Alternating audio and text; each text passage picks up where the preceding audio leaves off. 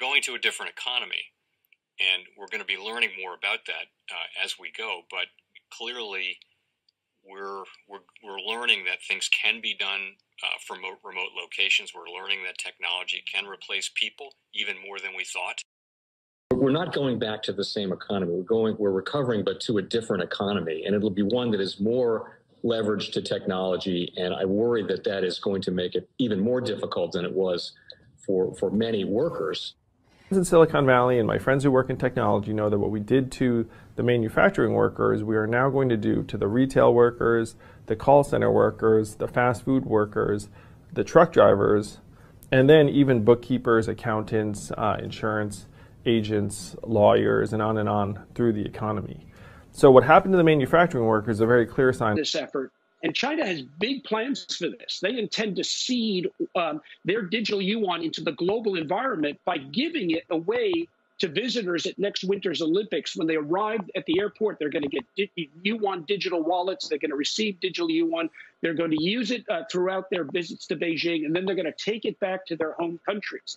They see this as a huge advantage. Why? Because who controls the underlying protocols, who controls the underlying standards of the future of money will control the future of money. With this fund, one of them is Bitwage, which is one of my favorite types of use cases because it's using the blockchain, using Stellar to be able to pay payroll internationally. And I think that's one of the, and think about, like, although Bitwage pays the payroll internationally, there are other companies that might be focused on gig workers, and international payment of gig workers is something that I love to see used for blockchain used for. Welcome to the Crypto Teacher. And guys, I come back with that video just to make you think.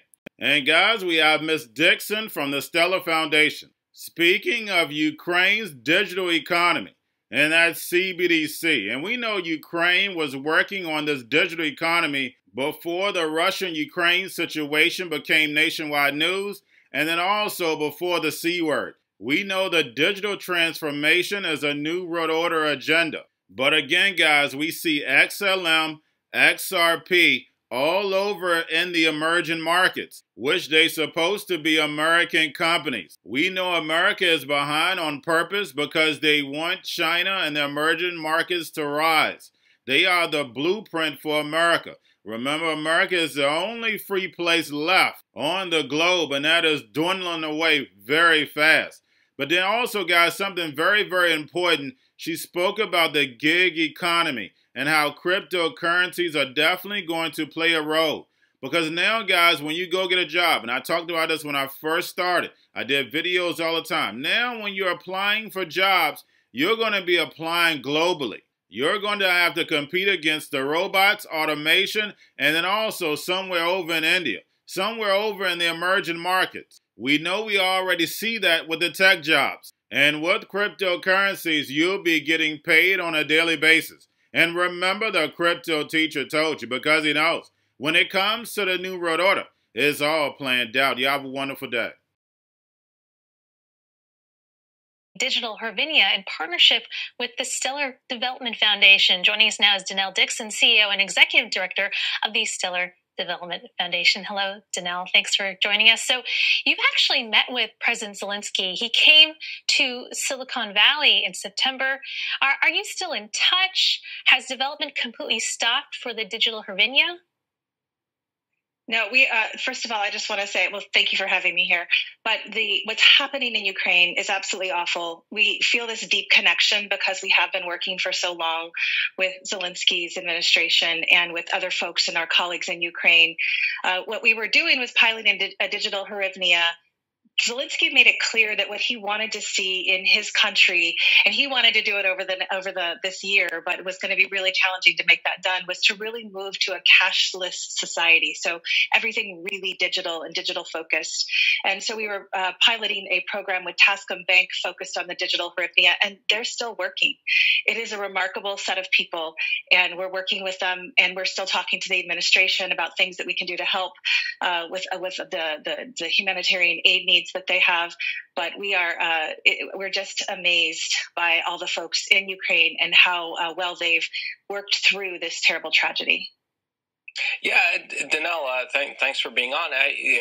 One question I have is obviously it seems like Ukraine has accelerated its adoption of cryptocurrencies. And I say cryptocurrencies because they have official Bitcoin addresses and Ether addresses where people have been donating to. Where is XLM on that list, and how much has been collected? Well, what we're focused on with respect to the administration that Zelensky has put together is really the notion of a digital hryvnia. He really wanted to make sure that he maintained the importance and the status of his local currency. And so that's why we're focused there with respect to that. But I will just say, I am so impressed by how well, especially during this time of the terrible tragedy that they're suffering, that they have continued to really work on this particular bill that you just referenced is something that they had been talking about for the last year or so. And the fact that they got that through during this time is pretty remarkable.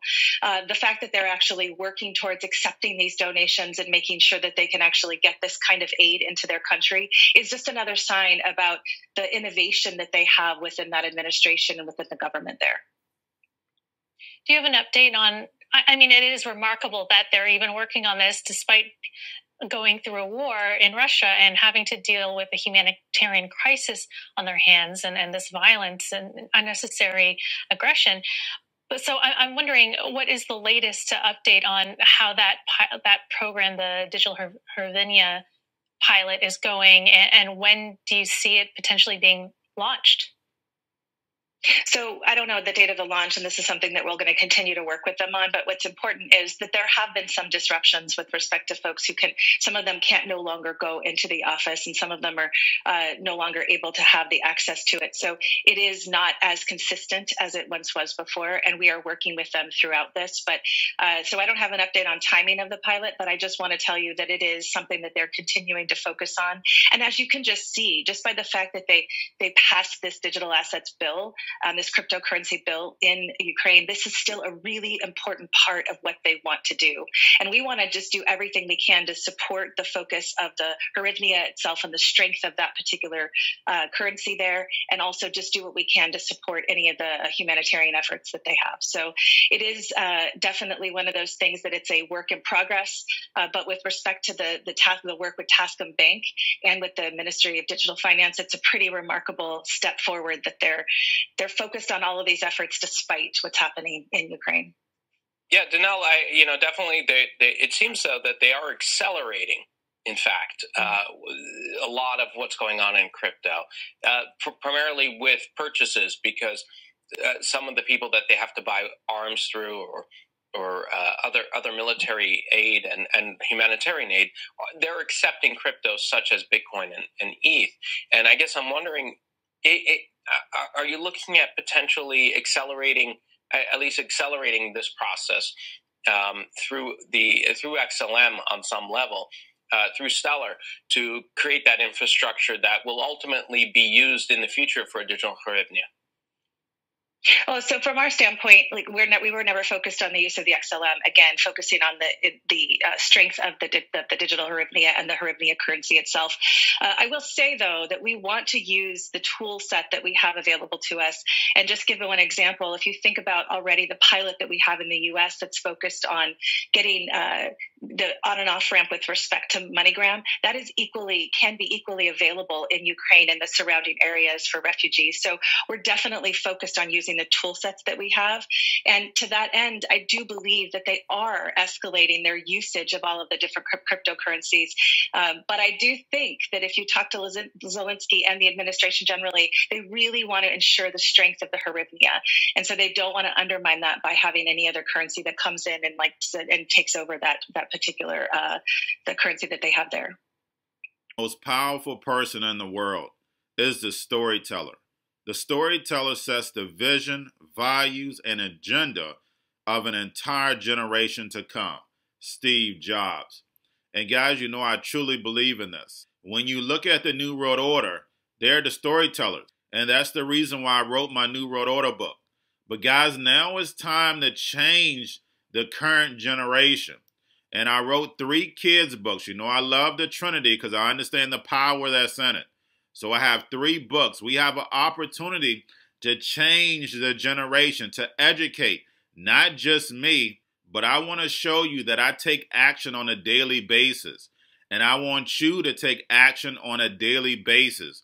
Whether it's your job, whether it's in your community, we have an opportunity right now to educate the masses. I posted this on my Twitter account. Please share, but this is a short clip of the 3 books. There's going to be a clothing line and action figures. Please get these books for your kids, nephews, cousins, friends, so therefore we can start the re-education now. Because as we see, the 4th Industrial Revolution foundation is definitely here. Robots, algorithms, drones, taking humanity out the picture. We have to re-educate. But let's get into the video. Part 1. King Joshua and Grandma Tam save the village. Part 2. King Joshua and Grandma Tam save New York from COVID-33. Part 3. King Joshua and Grandma Tam goes to China. It's mandatory to get part 1, part 2, and part 3 of this series. It's time to re-educate Generation Z.